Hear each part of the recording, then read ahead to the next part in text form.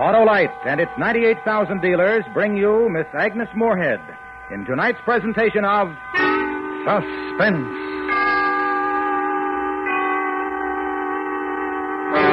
Tonight, Autolite presents the exciting new radio play by the originator of Suspense, Mr. William Spear. The story is called Death and Miss Turner. Our star, the First Lady of Suspense, Miss Agnes Moorehead.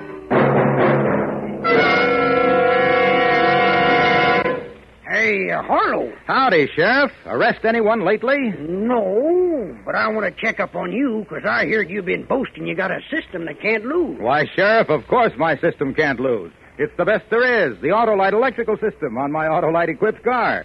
Why, every unit and component part is related by Autolite engineering design and manufacturing skill to give the smoothest performance money can buy. What system is that, Harlow? The electrical system, Sheriff, including the Autolite starting motor, distributor, coil, generator, battery, spark plugs, and all the other parts of the complete Autolite electrical system installed as original equipment on many leading makes of our finest cars, trucks, and tractors. You mean you're always right with the Autolite electrical system? You sure are, Sheriff. That's why it pays to insist on Autolite original factory parts for your Autolite-equipped car. And remember, from bumper to tail light, you're always right with Autolite. And now, Autolite presents transcribed Death and Miss Turner, starring Miss Agnes Moorehead, hoping once again to keep you in suspense.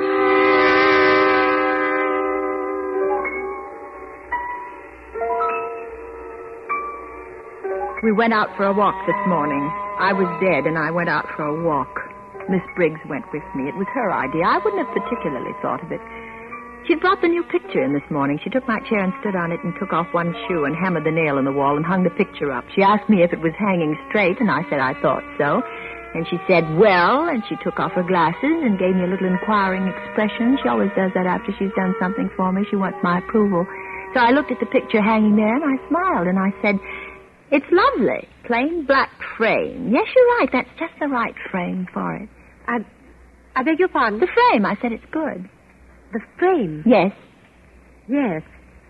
There are some other pictures downstairs we could have framed, if you like. That would be a lot of trouble, wouldn't it? Not a bit. I think I could sleep some more. There's a headache just hovering over me. I don't want to wait until it gets me. Of course. You finish your nap. You know what might be nice, though, later on? To get some air. Go for a stroll in the park. Go out today? And have lunch somewhere nice, like 96 Piccadilly or Claridge's. How about it? I'll ring up and reserve a table. It's cool. Maybe I can borrow that red coat that's hanging up in there. Yes. That's fine, Rachel.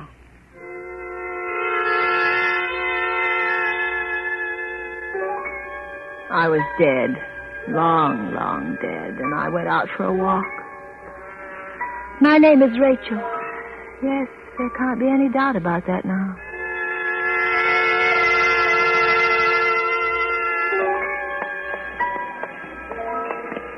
And then the American meets the Englishman and says, well, how are things here, old boy?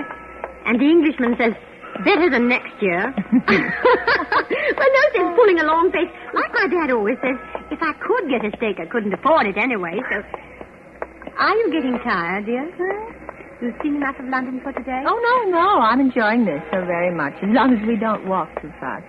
We're not, are we? Oh, no, it's lovely. How long have you been in London, Rachel? You know I can't tell you that, Miss Briggs. Yes, of course. You're just hoping that I just might let something sort of slip accidentally, aren't you, Miss Briggs? Yes, I guess so.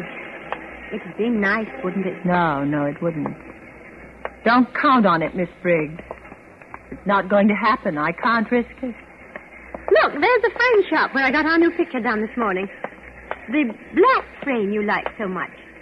He's framing some more for us. Let's just go in and see how he's coming along. Is this a new shop? Yes, I think so. Hello there, anybody in? Who's that? Oh, Miss Briggs, isn't it? How are we today? Fine, thank you, Mr. Putney. My friend here and I thought we'd just look in and see how our little job of work is going. I see. Yes, that was the 4 oils by, who was it? Turner, that's it, Turner. Let's see. No, I'm afraid we haven't got them yet. There they are hanging up there on the line. They're awfully good, aren't they, Miss Briggs? Who did you say... I've been here before. Beg your pardon? It was the same. Oh, I'm afraid not. You see... What do you mean? I tell you... Well, I've only just opened my shop 4 days ago. Well, I'm not talking about your shop necessarily, Mr. Putney, but these. Oh, these paintings. I don't know.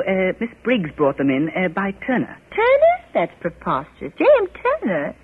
Why, these have nothing to do with him. In the first place, he was watercolor. In the second place, landscape. And in the third... Not J.M. Turner. Another Turner. They're signed. R. Turner. Oh. Interesting painter, this one, don't you think? Not exactly macabre, but something shivery about it. All 4 of them seem to have a... Well, I guess you'd call it an ominous overtone. Really? I don't feel that particularly. Well, wouldn't you call it a little nightmare when a painter goes to this much trouble? All this detail, painting a man, his hands, his suit, the handkerchief in his pocket, the carnation in his buttonhole, and then leaves out his face? In all 4 paintings, no face. I see a face. Yes, of course. Well... Not complete, not the filled-in features, but the qualities of this man's face are there for me, even though they're not there for you. I should know this man if I met him. We must be going. He's dead, I think.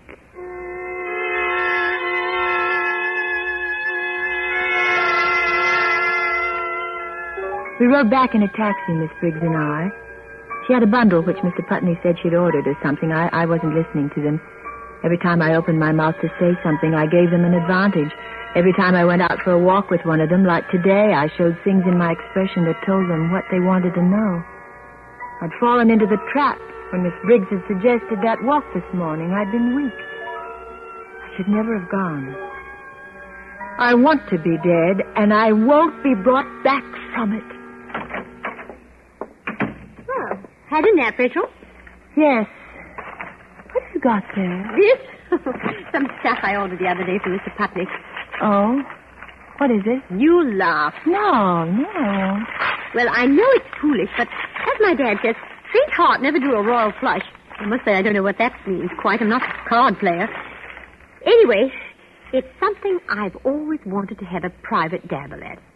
They say it relaxes the nerves. And who knows? I'm younger than Grandma Moses. Paints. You bought a box of paints. And brushes. This one, if you please, costs 2 guineas. It's for the fine detail work, he says. Sable. Huh? It's a sable brush. And these things, you mix your colors on them. Palettes. And then there's whatever this is, fixative. And, well, anyway, I've gone and got a perfect smasher of a real professional kit. Now, someone will teach me to draw a straight line. You didn't buy this box of paints for yourself, did you, Miss Briggs?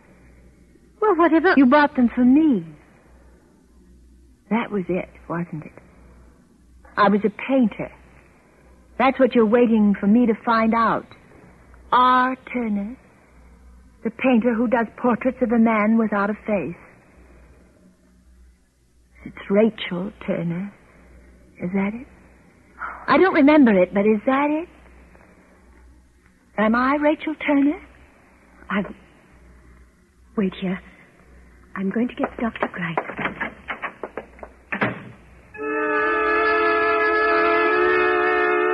I looked at the door a moment after she'd gone.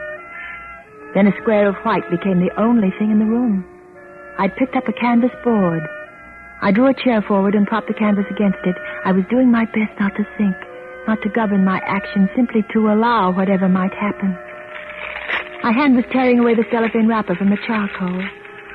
I leaned over the square of white prop there on the chair, and like plunging a dagger into a white body, I invaded the whiteness of the canvas with a bold and perfectly symmetrical oval in black, done with one stroke.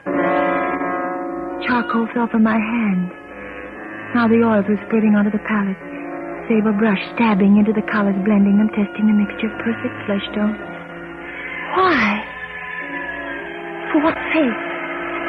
There was a roaring in my ears like the sound of a train rushing through the night.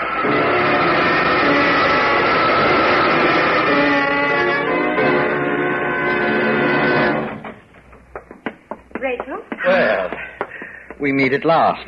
That is to say, we meet as people meet in a drawing room, a cocktail party, perhaps, where the hostess hasn't had the time to introduce us all around. We find each other elbow to elbow at the punch bowl. At this moment, you smile to me as I hand you your glass, and I say, my name is Grice. I'm Rachel Turner. I'm a painter. Oh? It's a subject on which I'm dreadfully ill-informed. I'm a psychologist myself. Sir Bartley Grice, of Her Majesty's College of Medicine. Heavens. Not only a painter, but a positive encyclopedist. How could you know that? Have we met before? We've not met at all this way. We don't meet, you and I, Sir Bartley, until some months in this year, 1952, when you're my doctor. And I'm a patient who has lost her memory. How much do you know now, Miss Turner? You're going to be sorry. More than that, you'll be the object all the murderous hatred my tortured soul is capable of if you persist in bringing me back. I shall risk that. Many people hate me. I saved many others from being hated. You painted this just now in those 15 minutes while Miss Briggs and I were talking? Yes. Remarkable. It's amazing to me. It's wonderful. This man's face, why him? I mean, for what reason this particular countenance? Is he real from life? What's his name, then? Who is he? I don't know. I saw him only once. Well, then, why do you feel compelled to bring back this face to show to yourself again now? Why?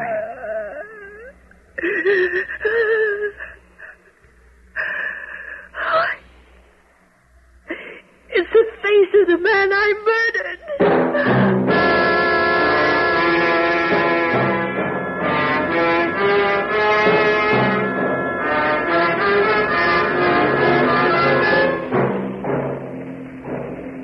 Autolite is bringing you Miss Agnes Moorehead in Death and Miss Turner, tonight's presentation in radio's outstanding theater of thrills, Suspense.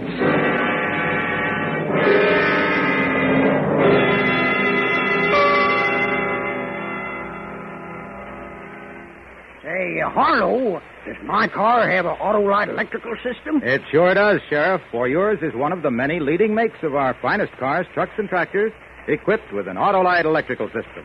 And Autolite is the world's largest independent manufacturer of automotive electrical equipment. What kind of chores does this system do, Harlow? Well, Sheriff, it goes to work at the flick of the ignition switch and performs every second your engine runs. It works, too, every time you turn on your radio, sound your horn, use your electric windshield wiper, or heater. That's why it will pay you to treat the electrical system of your car to a periodic checkup at your car dealers or authorized Autolite service station. You can find the location of your nearest authorized Autolite service station in the classified section of the telephone directory under Automobile Electrical Service. Or call Western Union by number and ask for Operator 25. And remember, from bumper to tail light, you're always right with Autolite.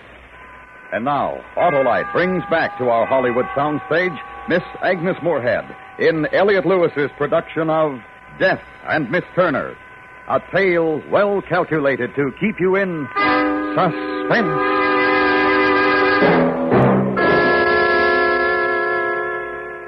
You murdered this man whose face you have painted here? Yes.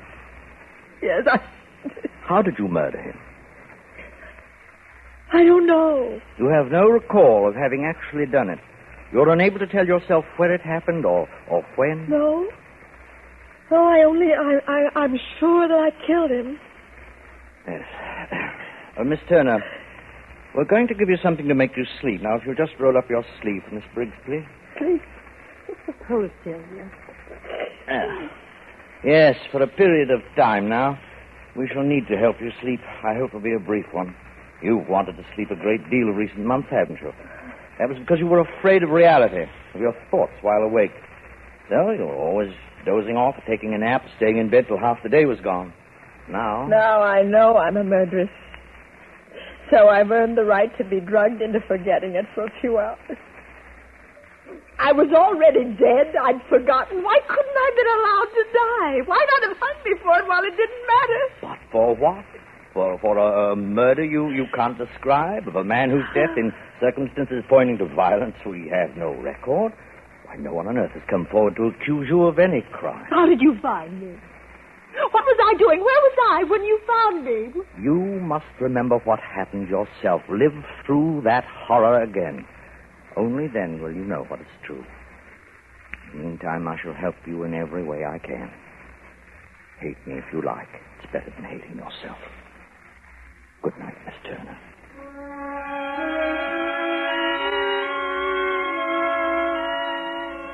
So many years to remember. A life brought back to be my own.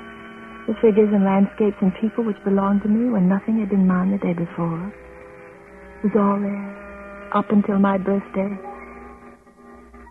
What happened on the 16th of April? I remember the night before. It was the last thing I remembered until awaking here in the hospital on the first day of May. I was standing in the lobby of the hotel, just having got off that rickety elevator.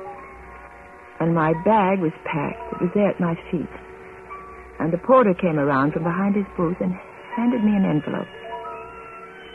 After that, nothing.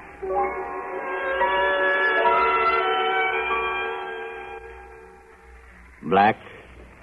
White. Piano. Tune. Train. Teach. Barrister. Lawyer. Pallet. Paint. Porter. Ticket. Train. Snow White. I beg your pardon? Snow White. She has that long train that the dwarfs carry. Oh, yes, quite right. Blood. Red. Train. Of thought. Miss Turner, have you noticed anything about your response to this word? Which word? The word train. Oh.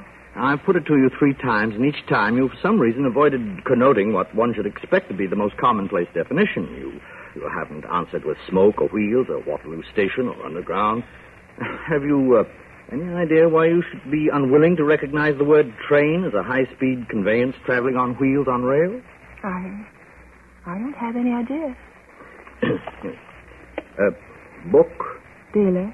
Yorkshire. Terrier. Train. Wreck. Thank you, Miss Turner. I think that will do us for the day.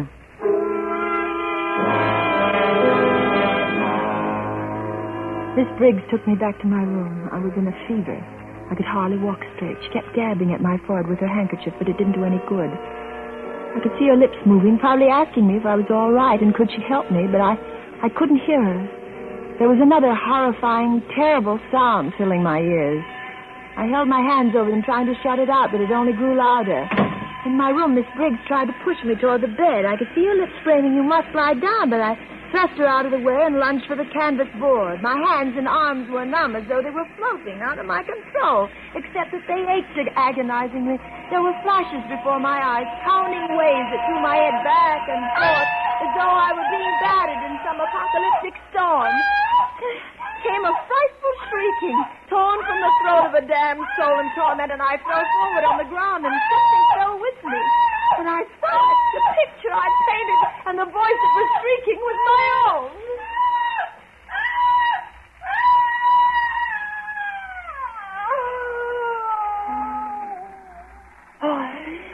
I can't. Rachel. Lie down. Yes, Rachel. Lie down. This is it, is it, nurse? Oh, yes. It's awful. All right, roll up that sleeve. Now, Rachel. Painted that picture there. Delirious like a mad woman. Yes, be quiet. Now, Miss Turner. You hurt me. You hurt me this time. It's stinging. Yes, the mixture's a little bit different this time, Miss Turner. But it will stop hurting in just a moment. Oh. There. All ready. Oh, yes. Oh, yes. It's warm. Peaceful. This picture you've just done. Is it good? I think it's extraordinarily good. Are you sleeping?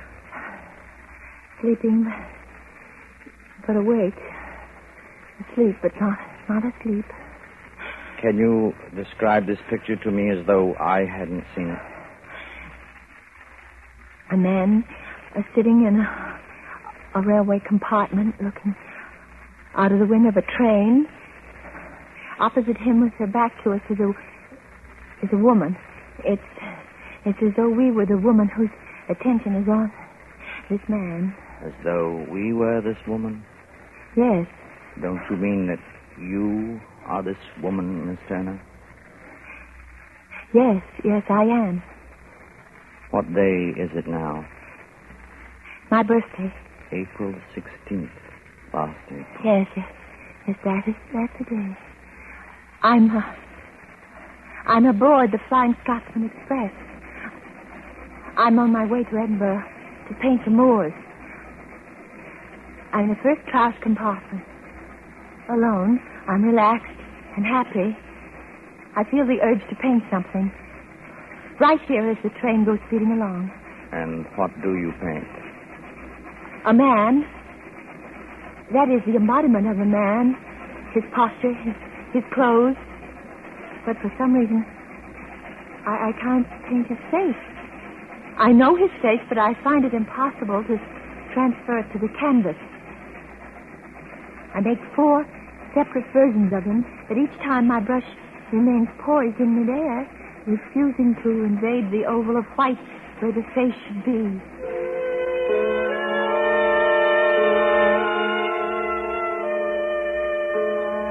At Manchester, I got out to stretch my legs, walking up and down the station platform. And when I resume my compartment, I find that I have a fellow traveler sharing it with me. He's turned away as I enter. He's occupied with closing the window as it has begun to rain outside. As I seat myself opposite him, he turns to face me directly. He's the man. It's his face which is missing from the portraits that lie on the chair beside me. How do you do? How do you do? How do you do? Well then, do you feel not well? Forgive me for staring at you. I didn't... I mean looking at you in this way. It is all right. Fine. I'm a painter, you see. Artist? Yes, good. An artist. Well, this is the impossible part. Here, you see these pictures? Huh? Oh, yes. Very interesting. I mean, not to know who it is, his face. Oh, but I do know. I didn't feel I could do the face before, but now I can. Oh, sure. Why? Because it's your face. My face? What for, my face? Yes, I know it's queer, but it's... I mean, you are going to put my face in there? Yes. Well, all right. It's all right. Go ahead. You mean it? Now? Sure. What do I do? I mean, I am all right to sit here like this? Yes. Just that way, please. If you'd tilt your head just a little more that way. This is all right? Yes. You're in the shadow, though. If there was only a little more light. Too dark. I have it. Would it be too much trouble if we change places? There's good light here where I'm sitting. Pardon? If we change places, I'll sit over there and you... Oh, change places. Sure. I sit down where he has been, and he places himself exactly where I've been sitting a moment before. For a moment, he looks at me, smiling. And then it happened. There was a grinding, crashing thunder. Smoke and steam obscured his face, still smiling in surprise. And then an inferno of splintering wood and glass and rending steel came screaming at him, and the car split into in flames and engulfed him, shrieking in death. I killed him. He changed places with me. It was I who was meant to die in the first place. I killed him. He took my death.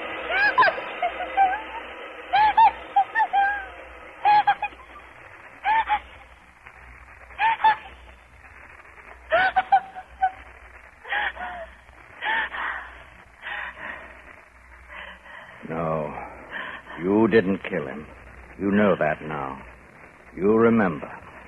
You've come back from the edge of reason.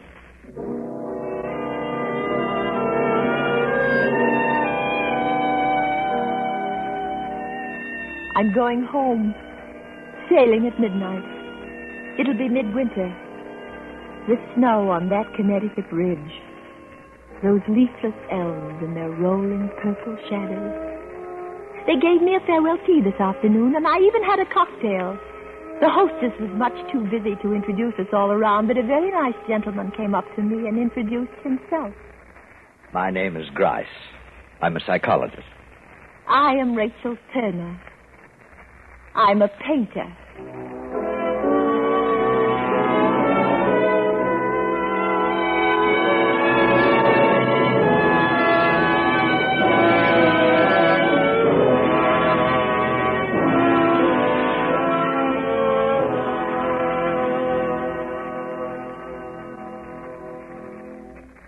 Suspense, presented by Autolite. Tonight's star, Miss Agnes Moorehead.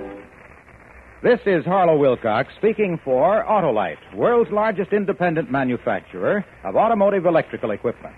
Autolite is proud to serve the greatest names in the industry.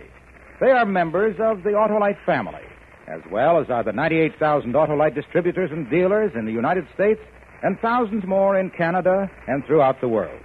Our family also includes the nearly 30,000 men and women in 28 great Autolite plants from coast to coast, and Autolite plants in many foreign countries, as well as the 18,000 people who have invested a portion of their savings in Autolite. Every Autolite product is backed by constant research and precision built to the highest standards of quality and performance. So remember, from bumper to tail light, you're always right with Autolite.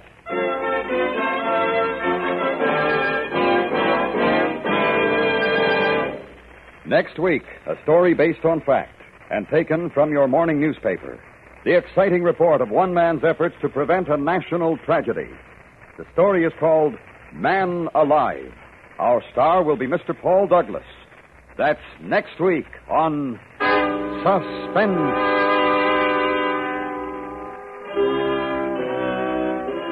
Suspense is transcribed and directed by Elliott Lewis, with music composed by Lucian Morowick and conducted by Lud Gluskin. Death and Miss Turner was written for Suspense by William Spear. In tonight's story, Jeanette Nolan was heard as Miss Briggs, Joseph Kearns as Dr. Grice, Paul Freese as the man on the train, and Charles Davis as the shopkeeper. Agnes Moorehead may currently be seen touring in Don Juan in Hell by George Bernard Shaw.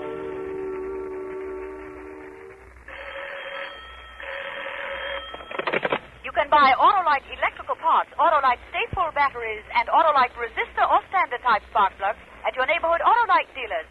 Switch to Autolite. Good night.